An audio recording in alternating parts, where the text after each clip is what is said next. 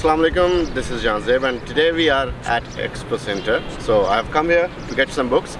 Meanwhile, today we are also talking about poetry, that how did poetry evolve out of the time. So in this video you're going to see all the major changing that all the major changes that came in the genre of poetry from medieval age or early Anglo-Saxon age till the modern age. So we'll be looking at everything there. So check it out. Thank you. Well, poetry is a form of literature that uses aesthetic and often rhythmic qualities of language, such as sound, symbolism, and meter, rhyme, rhythm. It is there to evoke the meanings in addition to or in place of prosaic, ostensible meaning. A poem is a literary composition written by a poet using this principle. So let us see what is the history of poetry, or how did poetry evolve. Well, जो poetry है, अगर हम इसकी history में जाएं तो middle of 7th century से जो present day तक time है, इसमें we find कि जो English poets हैं उन्होंने बहुत ज़्यादा enduring किस्म की poems लिखी about European culture और language, और ये पूरे globe पे फिर फैली. So consequently जो term है English poetry, ये it is unavoidably ambiguous, क्योंकि इसका मतलब ये है कि poetry like one is English poetry and one is poetry in English. यानी एक है कि poetry जो English ज़ुबान में लिखी गई और एक वो जो कि England में लिखी गई poetry. So इन दोनों चीज़ों में difference है. अगर हम बात करें oldest poetry की, so oldest written poetry जो currently known है English में, वो Old English में compose की गई, और ये जो language थी ये modern English से बिल्कुल different है, शायद हम उसको पढ़ भी नहीं सकते. और ये जो है ये इस ज़माने में जो poets थे वो like Latin भी लिखते थे, classical Greek भी लिखते थे, इसलिए वो थोड़ी सी obscure हो जाती है. आजकल की जो मल्टी कल्चरल इंग्लिश सोसाइटी है इसमें बहुत ज़्यादा इंटरेस्टिंग पोइट्री मौजूद है, वाइड रेंज है लैंग्वेजेस की, और ये है कि लेकिन स्टिल जो पोइट्री हम देखते हैं क्लासिकल टाइम में, ये आज की जो कंटेम्प्रेरी पोइट्री है उसके मुकाबले में नहीं आ सकती. ओके जी, ट्रेड शुरू हुई ब्रिटिश एम्पायर में, और जो इंग्लिश लैंग्वेज है वो आउटसाइड इंग्लैंड काफ़ी ज़्यादा यूज़ होना शुरू हो गई, और इन द 21st सेंचुरी हम देखते हैं कि सिर्फ थोड़े से परसेंटेज हमारे पास है नेटिव इंग्लिश स्पीकर्स की जो कि इंग्लैंड में रहते हैं, और एक बहुत ज़्यादा पॉपुलेशन नॉन नेटिव स्पीकर्स की है जो कि मौजूद है वहाँ पे, और देर also capable of writing poetry in the language. सो यानी if talking about the world around the world, तो बहुत ज़्यादा नॉन नेटिव स्पीकर्स भी इंग्लिश में लिख रहे हैं. सो मेजर अगर नेशनल पोइट्रीज़ की बात करें, अमेरिकन है, ऑस्ट्रेलियन है, न्यूजीलैंड है, कैनेडियन पोइट्रीज़ हैं, सो ये भी डेवलप हुई, इमर्ज हुई, और 1922 से आयरिश पोइट्री जो है उसका भी बहुत ज़्यादा एक अलग उसने अपने आप को डेवलप किया. सो इस वीडियो में हम फोकस करें पोइट्री पे जो कि इंग्लिश में लिखी गई, और उन पोइट्स ने लिखी जो कि इंग्लैंड में रहे या उनकी ज़िंदगी का ज़्यादातर हिस्सा इंग्लैंड में गुजरा. और इसमें यह है कि like we can also go through poetry जो कि लाइक अमेरिकन्स के हवाले से थोड़ा सा उनको भी डिस्कस कर लेंगे. तो खैर चलते हैं अब इसकी हिस्ट्री की तरफ. Okay, if we talk about the earliest English poetry, so it starts with कैडमन्स hymns, और कैडमन की जो हिम है उसमें सबसे पहले him on the creation. So beat के मुताबिक हिम ऑन द क्रिएशन जो है वो कैडमन ने लिखी, जो कि एक मिथ के मुताबिक एक इलिटरेट हर्ड्समैन था जो कि फिलबदी यानी एक्सटेम्पोरानियस पोइट्री करता था एक मोनेस्ट्री में. उसके बाद जो हमारे पास ओल्ड इंग्लिश पोइट्री है उसका कोई क्रोनोलॉजिकल डेट वाइज ऑर्डर तो नहीं है, but yes we have certain names like we have Beowulf जो कि एक एपिक पोम है और फर्स्ट इंग्लिश एपिक कहलाती है। उसके बाद हमारे पास the dream of the root, ये भी अराउंड 700 AD में लिखी गई। और उसके बाद हम देखते हैं सिनेवुल्फ, उसके वर्क्स हैं जिसमें Christ to allene, the fates of the apostle and Juliana, ये इसी टाइम के अंदर लिखे गए।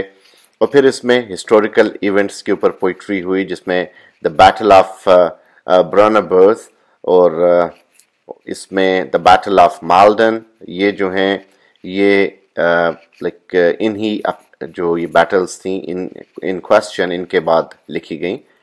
और इसमें यानी इट कैन बी measured और mentioned in a sequence. So Anglo Saxon poetry जो है वो मैन्युस्क्रिप्ट्स के ज़रिए कैटेगराइज की जाती है जहाँ पे इसने सर्वाइव किया। और सबसे इम्पोर्टेंट मैन्युस्क्रिप्ट जो हैं इसमें ये कुछ 4 ग्रेट पोइटिकल कोडेक्स थे, यानी जिनको कोडाइसिस भी कहा जाता है, after late 10th and early 11th centuries, जिनको कैडमन मैन्युस्क्रिप्ट भी कहा जाता है। यानी उसमें एक कोड जो है वो कैडमन मैन्युस्क्रिप्ट है, एक वर्सली बुक है, एक एक्सेटर बुक है और एक द बेवुल्फ मैन्युस्क्रिप्ट है। ये बेसिकली 4 कोडेक्स थे जिसके अंदर इनको एंग्लो सैक्सन पोइट्री को सेव किया गया। और इसमें से जो एक्सेटर है, ये जो बुक थी, it contains most of the Anglo Saxon heritage in form of poetry. और ये एक्सेटर जो कैथेड्रल था उसमें लियोफ्रिक ने इसको डोनेट किया था चर्च को, उसकी लाइब्रेरी को। ये जो पोइट्री है ये एक स्मॉल वॉल्यूम में हमारे पास लिमिटेड शेप में मौजूद थी। और Beowulf is the only epic of the time that survived. सो ये उसमें यानी वाहिद एपिक थी। फिर उसके बाद हमारे पास कुछ और जॉनरास हैं जिसमें रिलीजियस वर्सेस हैं, डिवोशनल वर्क्स हैं, बिब्लिकल पैराफ्रेजेस हैं, एलिजीज हैं जैसे कि द वेंडरर, द सीफेरर, द रून।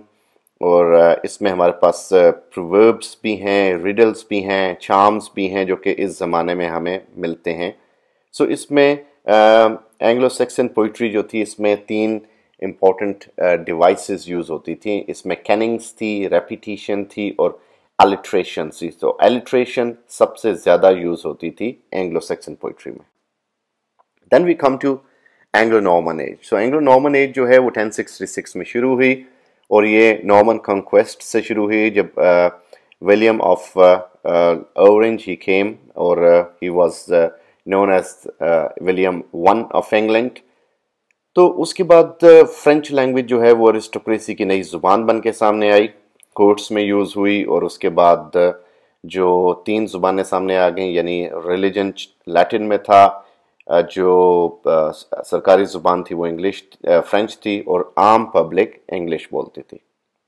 अब यहाँ पे जो इंग्लिश लैंग्वेज थी इसको थोड़ा सा फ़रोग़ मिलना शुरू हुआ, लोगों ने इस लैंग्वेज के हवाले से लिखा। इस ज़माने में फ़्रेंच में भी लिखा जा रहा था, इंग्लिश में भी लिखा जा रहा था। तो हमारे पास इसमें सबसे इम्पॉर्टेंट जो वर्क्स हैं उसमें सबसे पहले, यानी इसमें रोमांसेस भी लिखे गए, लिरिक्स भी लिखे गए, लेकिन सबसे ज़्यादा इम्पॉर्टेंट इसमें है चौसर का prologue to the Canterbury tales, जिसने इंग्लिश लैंग्वेज को इमोर्टलाइज किया और उस ज़माने में बहुत ज़्यादा मशहूर किया।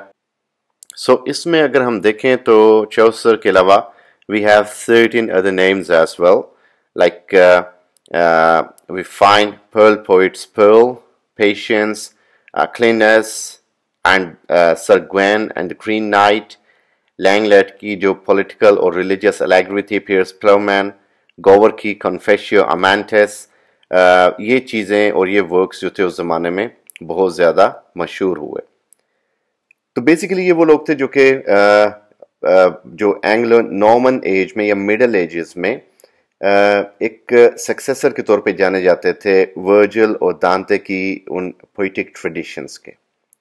और सबसे इम्पोर्टेंट इसमें चौसर था जो बहुत ज़्यादा मशहूर हुआ और बाकी लोग उसके बाद आते हैं। Then we come to renaissance. अब जो रेनेसेंस था इंग्लैंड का, उसमें जनरली जो like which is also called as Elizabethan as, ये इंग्लैंड में लेट आया रिनेसेंस, लेकिन इटली में ये पहले आ चुका था।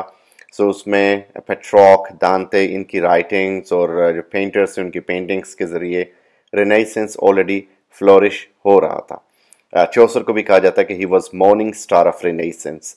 सो इसमें हम देखते हैं कि रिनेसेंस के साथ जो डिस्कवरीज हुई, डेवलपमेंट्स हुई, उससे लोगों की थिंकिंग बहुत ज़्यादा चेंज हुई और उसमें हम देखते हैं कि बहुत ज़्यादा हद तक चर्च के अंदर भी चेंज सामने आई, जिसे रिफॉर्मेशन कहा जाता है।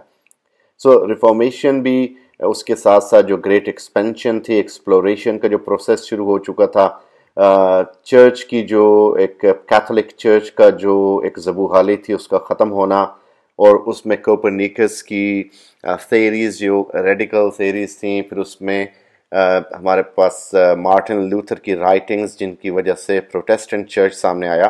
तो इन चीज़ों ने बड़ी चेंज डेवलप की रिनेसेंस में।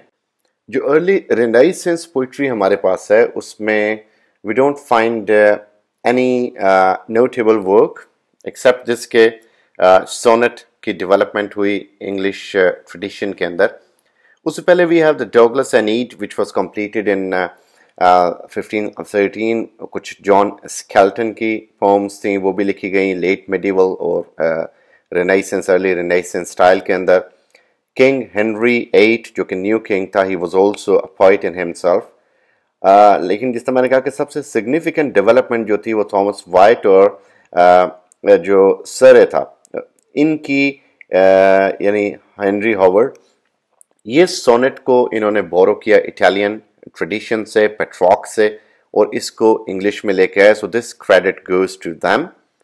उसके अलावा हम देखते हैं जो एलिज़ाबेथन टाइम है that is more centred on drama, यानी स्टेज के ऊपर सेंटर्ड है। अब इसमें एक और चीज़ बड़ी इंपॉर्टेंट है, that is Elizabethan song. So that was written by so many people, जिसमें निकोलस ग्रीमेल्ट, थॉमस नैश, रॉबर्ट साउथवॉल, ये इंपॉर्टेंट नेम्स थे। इनके अलावा थॉमस कैम्पियन जो था, he is like the greatest of all song writers, he is considered, क्योंकि वो बहुत ज़्यादा एक्सपेरिमेंट करता था, लाइक सिलेबल्स के हवाले से, स्ट्रेसेस पे कम ध्यान देता था वो, और उसने बड़ी इनोवेशंस इसमें वो लेके आया। सो बेसिकली यहाँ पे हम देखते हैं कि ये जो टाइम था, ये like it was a time to develop the art of Elizabethan song to an extremely high musical level. सो वो इस चीज़ को एक म्यूजिकल टच दे रहे थे, और ये पब्लिश होती थी एंथोलॉजीज में और मिसलिनीज में।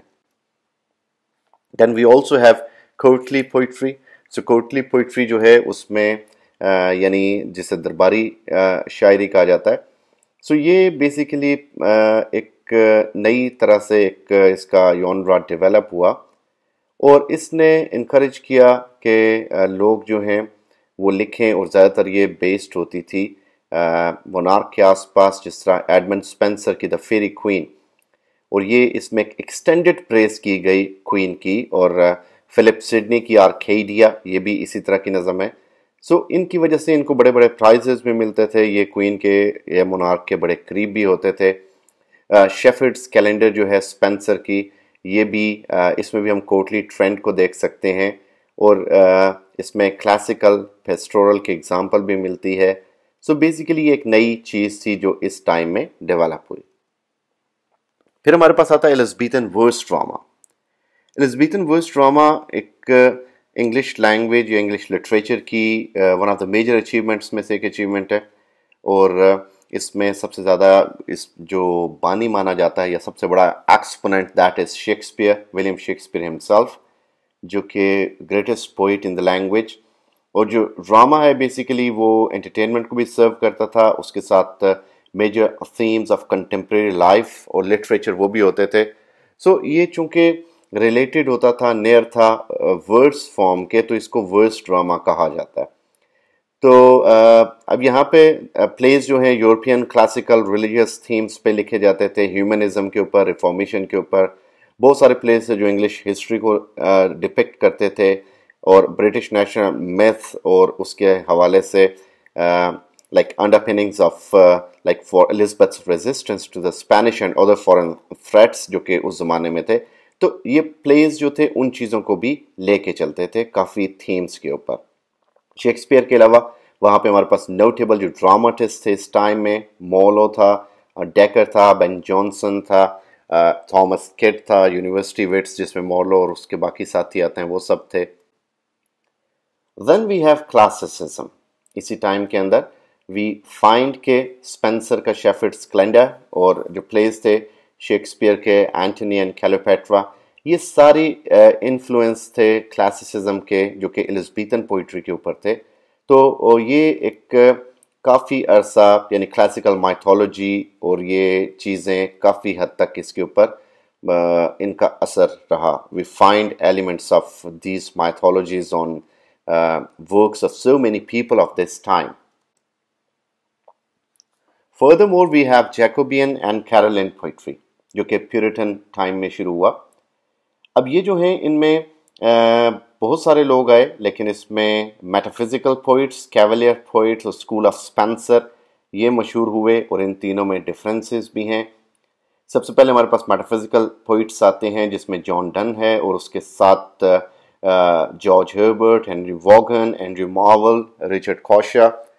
ये जो लोग थे ये बहुत ज़्यादा हद तक डिफरेंट थे एलिज़ाबेथन पोइट्री से, क्योंकि ये कंसीट्स यूज़ करते थे, ये रेनेसेंस के इफ़ेक्ट्स दिखाते थे जिसमें नॉलेज का डिस्प्ले था, जिसमें एक्सटेंसिव यूज़ था एग्जेजरेशन का, कंसीट्स का, और जिसमें जिसके बारे में कहा जाता था कि डिसयूनिफिकेशन ऑफ सेंसिबिलिटी करते हैं ये लोग, लेकिन टी.एस. एलियट ने कहा कि they make a unification of sensibility.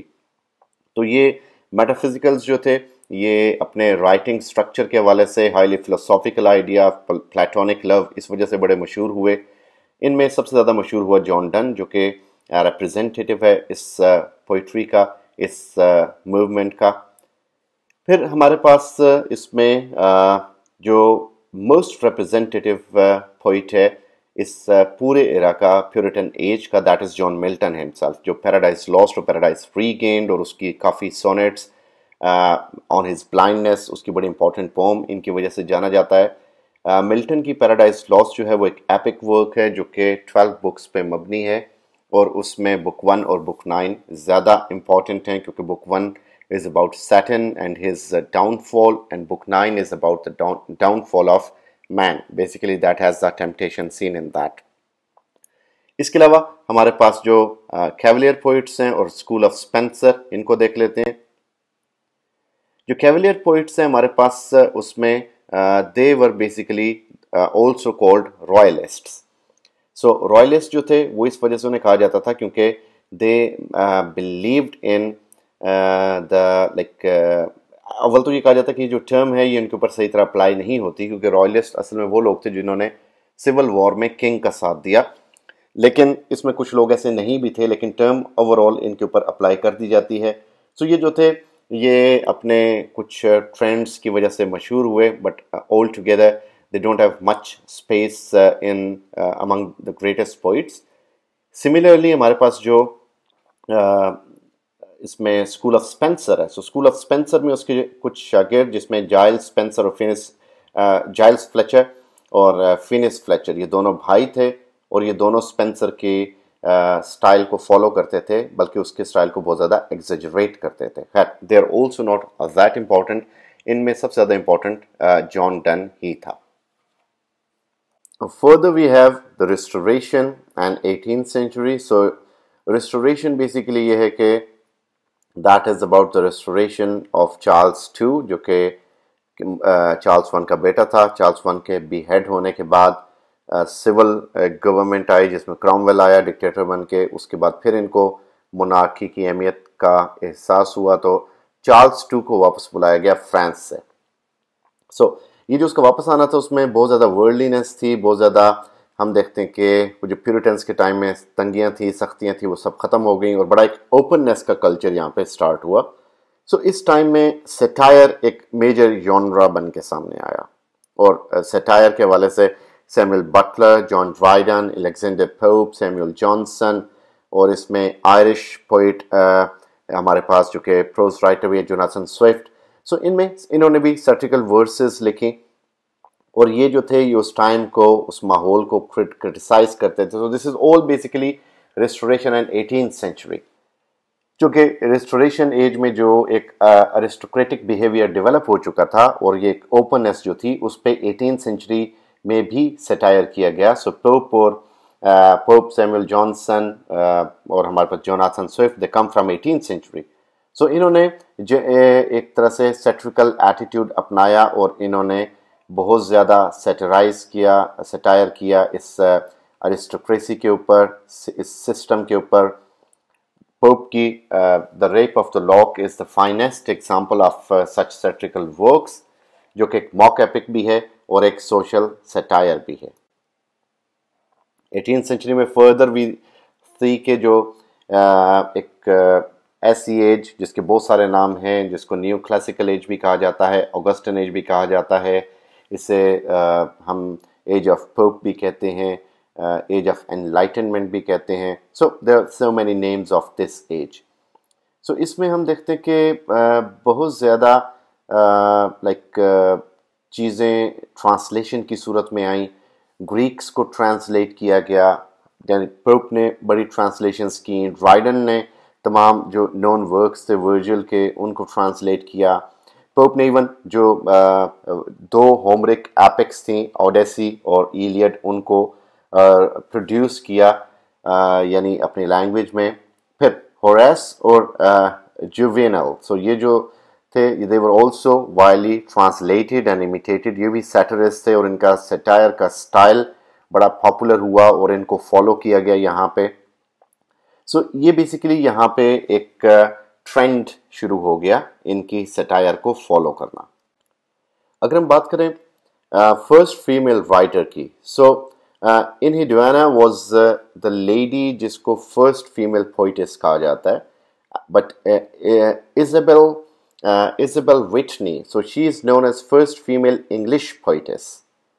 इनके अलावा अगर हम बात करें 18th सेंचुरी की, जो इज़ाबेला है ये शी वाज फ्रॉम रिनेसेंस, लेकिन रिस्टोरेशन टाइम के बाद और उसमें रिस्टोरेशन टाइम में वी फाइंड के दो जो इम्पोर्टेंट फीमेल पोइटेसेस थी, यानी जो फीमेल राइटर्स थी, उनमें कैथरीन फिलिप्स और एप्रा बहन. ये जो थे इन्होंने कुछ प्लेस भी परफॉर्म किए और पोइट्री भी कंपोज की. उस ज़माने में फ़ीमेल बहुत ज़्यादा कम होती थी, राइटिंग के हवाले से बहुत ज़्यादा कम लिखती थी. लेकिन ये है कि इनकी राइटिंग्स जो थी वो डेवलप हुई और इन्होंने यानी काफ़ी सक्सेस हासिल की इस हवाले से, because they were fewer in number. अब इसमें apart from them we have certain other name, जिसमें एनी फिंच और Elizabeth Thomas, lady Mary वॉटले, Mary लियोपर, सुज़ैना ब्लैमेयर and हैना मोर.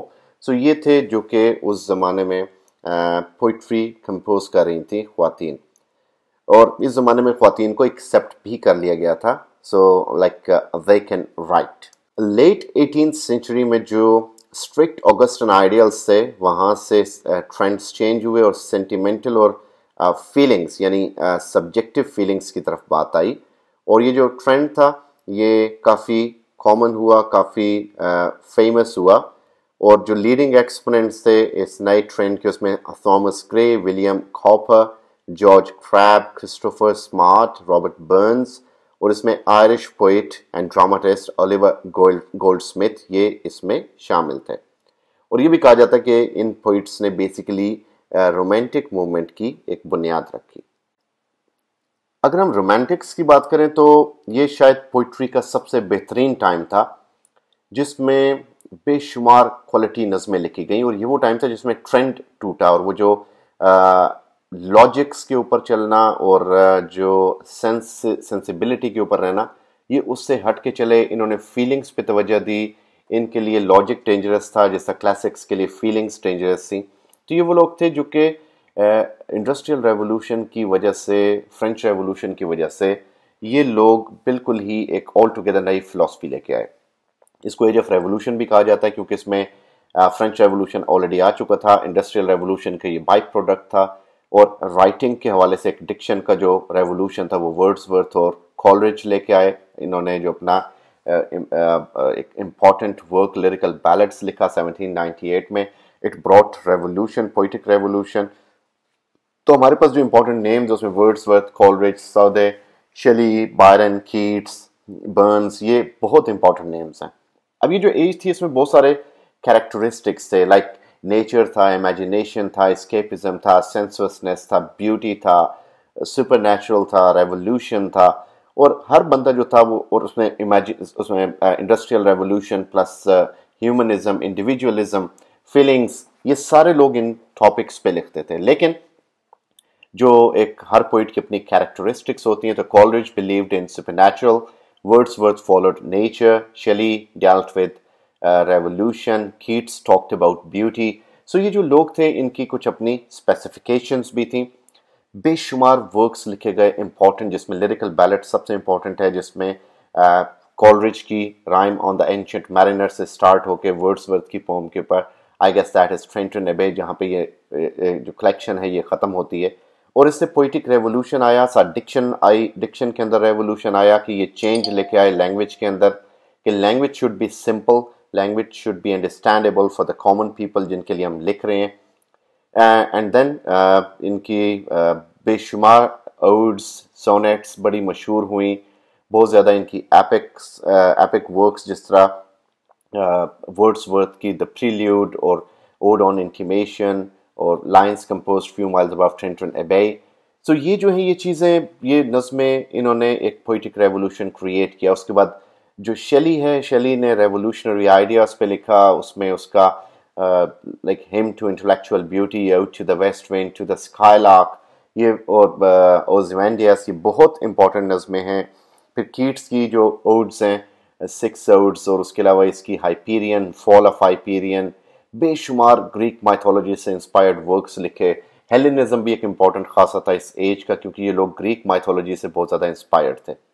सो इसमें वी फाइंड कि बहुत ज़्यादा अच्छा एक वर्क लिखा गया, बहुत ज़्यादा अच्छे ट्रेंड्स, ट्रेडिशंस डेवलप हुए।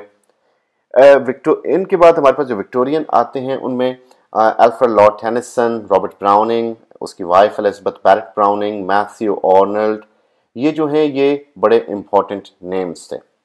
ब्राउनिंग्स जो थे, इन्होंने इंग्लैंड के बाहर भी टाइम गुजारा, यूरोप को एक्सप्लोर किया, अपनी पोइट्री में वो सारी चीज़ों का जिक्र किया। ब्राउनिंग जो है वो अपने सोल डाइसेक्शन और ड्रामेटिक मोनोलॉग की वजह से बहुत मशहूर है, और इंतहाई ऑब्जेक्टिव पोइट्री होती है इसकी, अनलाइक रोमांटिक्स जो कि सब्जेक्टिव लेवल पे लिखते थे। The ring and the book इसका एक लॉन्ग नावल है। एलिजाबेथ बैरेट ब्राउनिंग जो है वो अपनी सोनेट्स की वजह से मशहूर है। Then we have Matthew Arnold, जो कि वर्ड्सवर्थ से बड़ा इंस्पायर्ड था, और उसकी जो पोम है डोवर बीच, इसे that is often considered as precursor of the modernist revolution. So he was famous among the Victorian poets. Then we have world war one. So world war one के बाद ये जो मॉडर्न एज स्टार्ट हो रही है, इसमें तो बेशुमार पोइट्स हमारे पास मौजूद हैं। यानी इसमें हमारे पास लाइक एज वाइज, चूँकि ये काफ़ी जिद्दत वाली एज थी, तो बहुत सारे लोगों को जाना जाता है, हर एक की जो बायोग्राफीज हैं महफूज हैं। इसमें हमारे पास रूपर्ट ब्रूक और साइफाइड सेजून, विल्फ्रेड ओवन, ये लोग थे जो कि वार पोइट्री की वजह से मशहूर थे। There also known as Georgian poets. और इनके अलावा हमारे पास Rosenberg, Edward Thomas, Mary cannon, और बहुत सारे नाम थे जो लिखते थे पोइट्री। रुडयार्ड किपलिंग इनमें बहुत मशहूर था, जो कि इन थीम से हट के बच्चों के हवाले से जिसने लिखा, काफ़ी शॉर्ट स्टोरीज लिखी, नज़में लिखी। जंगल बुक इसका इंपॉर्टेंट वर्क है जो बड़ा फेमस हुआ। फिर हम मॉडर्निज्म में देखते हैं कि मॉडर्निज्म के अंदर जो अर्ली 20th सेंचुरी थी, उसमें यूनाइटेड स्टेट जो है वो इकोनॉमिक पावर बन गया, यानी एक सुपर पावर बन गया, और इंग्लैंड जो है वर्ल्ड वॉर की वजह से काफ़ी सेटबैक्स मिले और वो पीछे हट गया। ये जो पोइट्री इसमें अमेरिकन राइटर्स सामने आए, जिसमें हमारे पास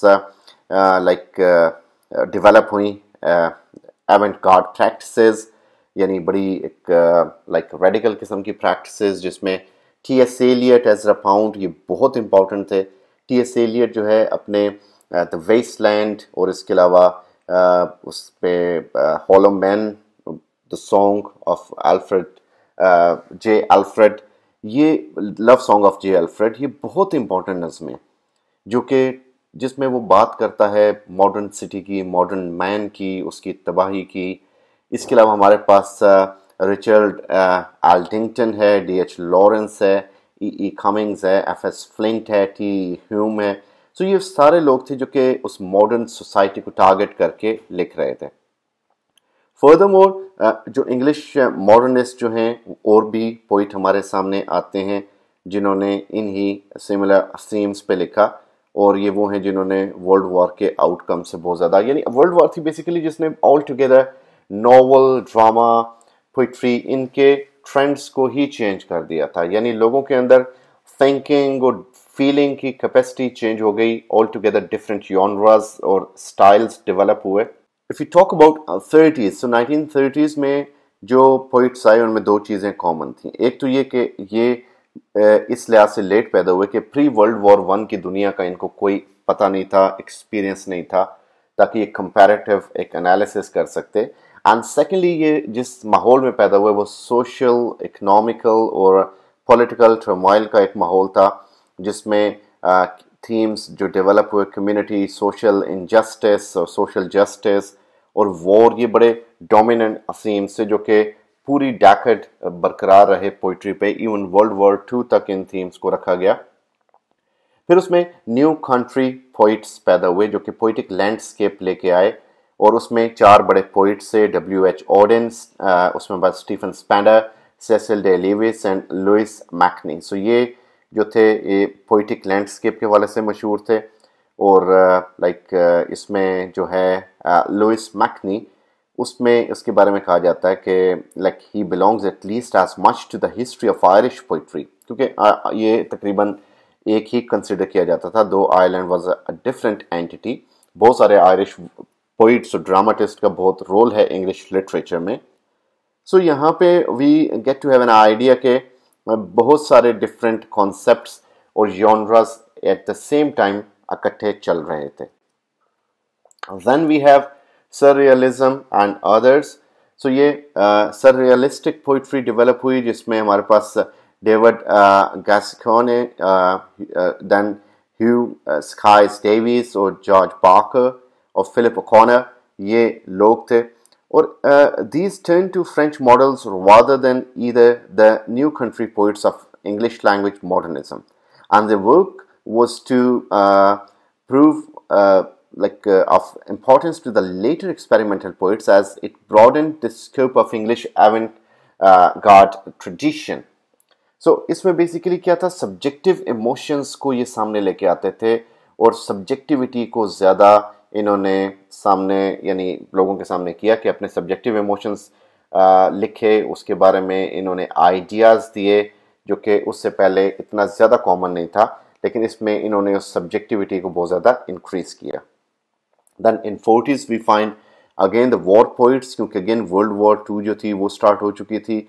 so there the poets of the time they were writing, जिसमें एलन लिविस था, हेनरी रीड था, F.T. प्रिंस था, Kate Douglas, they were writing about such things, and then we have new romantic poets. So जो new romantic movement थी, इसमें post war 1940s poetry है, जिसमें we find romantic group जिसमें Dylan Thomas, George Barker, W.S. Graham, Kathleen Rain, Henry Thieris and J.F. Henry. So ये लोग थे जो कि new romantics कहलाए, क्योंकि basically these writers saw themselves as in revolt against the classicism of new country poets, और ये उस classicism से हट के चले, एक तरह से पोइटिक इन्होंने revolution डेवलप किया, इन्होंने क्लासिकल आइडियाज़ को डिनाउंस किया जिस तरह रोमांटिक्स ने किया था अपने से पहले आने वाले क्लासिक्स को। Now in 1950s 3 ग्रुप सामने आए, जिसमें द मूवमेंट, द ग्रुप यानी ये भी नाम था इसका, और पोइट्स फ्रॉम एक्सट्रीमिस्ट आर्ट। सो जो द मूवमेंट था ये इसमें हमारे पास Philip Larkin, Elizabeth Jennings and white, किंसले AIIMS, ये इम्पॉर्टेंट हैं, और ये वो लोग थे जिन्होंने एक हॉस्टिलिटी डेवलप की मॉडर्निज्म और इंटरनेशनलिज्म के हवाले से। फिलिप लार्किन इसमें बहुत इंपॉर्टेंट है, जो कि पोस्ट वर्ल्ड वॉर ट्रॉमा का एक सताया हुआ इंसान है, जिसके लिए निहिलिस्टिक एनवायरनमेंट है, जो कि बहुत ज़्यादा नॉस्टैल्जिक है, बहुत ज़्यादा लाइक याद करता है पुराने टाइम को, अपनी बहुत सारी महरूमियों को सामने लाता है, और एक हारा हुआ शख्स जो कि मॉडर्न मैन को रिप्रेजेंट करता है। द ग्रुप इसी के साथ जिसमें हमारे पास सबसे इम्पोर्टेंट फिलिप हॉब्सबॉम है, जो कि he spent some time teaching in Belfast, where he was a formative influence on the emerging Northern Ireland poets, especially on Seamus Heaney के ऊपर भी एक इन्फ्लुएंस था इसका। तो ये जो थे बेसिकली इसके साथ और भी ग्रुप्स में लोग थे जिनको इस ग्रुप का मेंबर कहा जाता है, जो कि इसके साथ एक तरह की राइटिंग्स लिख रहे थे। Then we have extremist art poets, जिसमें फर्स्ट ऑफ ऑल ये जो टर्म थी इसको यूज़ किया ए एल्वारेज ने। तो ये किसको उसने डिस्क्राइब किया? ही describe the work of American poet Sylvia Plath उसको, और बाकी जो पोइट्स इस ग्रुप में थे उसमें प्लैथ का जो एक हस्बैंड था यानी टेड ह्यूज, और Francis Baire and John silken, ये लोग इस ग्रुप में शामिल थे। And these poets were sometimes compared with expressionist German school. इन सब के बाद अगर बात करें तो हमारे पास बहुत सारे नाम आते हैं जो 1960 से ऑनवर्ड्स कंटेम्प्रेरी टाइम तक चल रहे हैं। सीमस हीनी है उसमें हमारे पास, उसमें टॉम पॉलिन है, we also have Tom Robert, we also have J.H. Pyron and many more. लेकिन इसमें we don't find that spark like we could find in earlier poets. और इसी टाइम में अगर बात करें तो हमारे पास जो अमेरिकन पोइट्री में वी हैव 30 नेम्स, जिसमें we have the most important one is Robert Frost, जिसको नेशनल अमेरिकन पोइट कहा गया, और वो अपने उसकी नज़में बहुत ज़्यादा मशहूर हैं। कॉन्फ्लिक्ट है उसमें, एस्केपिज्म है, नेचर है, he is known as regional poet. उसकी पोइट्री को बहुत ज़्यादा रिसाइट किया जाता है अमेरिका में। उसके बाद हमारे पास फेमिनिस्ट ग्रुप है जिसमें प्रोमिनेंट सिल्विया प्लैथ, जिसको हमने जिक्र किया, उसके अलावा एड्रियन रिच जो एक फीमेल और फीमेल एमेंसिपेशन के ऊपर लिखने वाली एक और चैम्पियन है विमेन लिबरेशन की। And then we have many more names. We also have the name of Emily Dickinson, जो कि डेथ से ऑब्सेस्ड है। सो आजकल हमारे पास बहुत सारे इंपॉर्टेंट नेम्स हैं, जिसमें हम एलिजाबेथ बिशप को भी शुमार कर सकते हैं। So, ये names, they will still continue, but they have got nothing to do with the history, since we are talking about the evolution of time. So, these people are just near the time, और इनके बारे में हम mostly जानते हैं, and whatever the themes are developing. So, present time के अंदर जो ज़्यादा developing themes हैं, उसमें हमारे पास feminism है, उसमें हमारे पास isolation है, loneliness है, उसमें हमारे पास nihilism है, nothingness है, उसके अंदर ड्रग्स है, उसके अंदर सुसाइड है, एनाहिलेशन है, और इस तरह के बहुत ही ज़्यादा मॉर्बिडिटी और बहुत ही ज़्यादा पैसिमिस्टिक किस्म के थीम्स हैं जो कि हम देखते हैं कि आजकल के टाइम में डेवलप हो चुके हैं पोइट्री में। So that is why it is said के जो ग्रेटेस्ट पोइट्स हैं दे वर बियॉन्ड दीज थीम्स, जिसमें ख़ास तौर पे रॉबर्ट फ्रॉस्ट है, और उसके अलावा जो अर्लियर पोइट्स थे वो सारे के सारे जो थे उनकी पोइट्री को पढ़ना इसलिए ज़्यादा अपीलिंग होता है क्योंकि उसमें हमें इस हद तक पैसिमिज्म और मॉर्बिडिटी नज़र नहीं आती। और ये होना गलत भी नहीं है, ये रिज़ल्ट है वर्ल्ड वॉर का, कॉलोनियल एटीट्यूड का, पोस्ट वर्ल्ड वॉर एटीट्यूड्स का, जो कि लोगों के ऊपर डेवलप हुआ। So this is all from poetry from my side. Hope you like the video. Please subscribe the channel and share with your loved one. Thank you very much.